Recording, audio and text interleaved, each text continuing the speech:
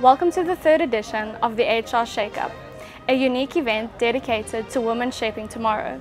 Today we are honoured to be joined by 4 exceptional women whose careers act as a testament to their unwavering commitment and dedication. I truly believe in human energy, in human power. I believe that people can do good if they connect to each other and if they share their ideas. Because new ideas appears when you network with your colleagues, with professionals with different views. And therefore, I'm really happy to embrace the diversity in all the examples that we see here. So I hope we will continue doing such a practice of our regular HR shake-ups and inviting more and more people.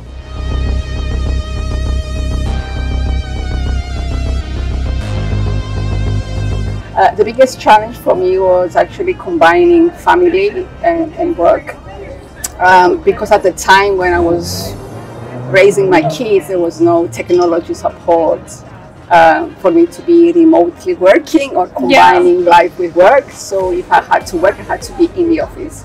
I have totally the same answer, you know. We haven't discussed it with you, but it's of course, like men and women, we're all facing some challenges in the work. I should involve my partner more in it, yes. For me, being an active lady, energized, and I love to work, I love my career. You want to be a woman in career, but you also want to be a good mom. So overcoming this feeling that like you are a good mom, even if you are working mom, staying at late night meetings, etc., etc. It's the real challenge. I think this is a very interesting subject, and especially it's very timely right now because with the AI coming on board, we're seeing many changes in the workforce, and it's definitely putting a lot of challenge because as positions are starting to be eliminated within the workforce, is now becoming more competitive for certain roles within the organizations. So I guess, you know, if there was an issue before for women to be able to move forward in their careers, now it's going to start to become more challenging for them.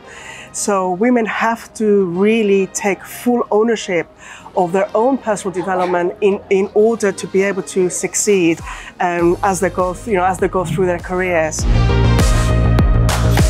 My advice, okay, I've noticed that as women, a lot of us kind of face this unsaid pressure to be nice all the time, to never say no, to make everyone happy.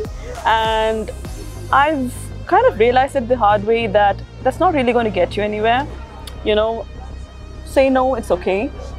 If something's not the right thing to be done, let's just not do it, you know. If someone's upset with you, it's going to be okay, they'll be fine tomorrow, you know. So just do you. Do the right thing, do you, and then you can see that change happening suddenly. You know, you don't have to be so nice all the time. Undoubtedly, women face various challenges within the workspace, yet their resilience shines through.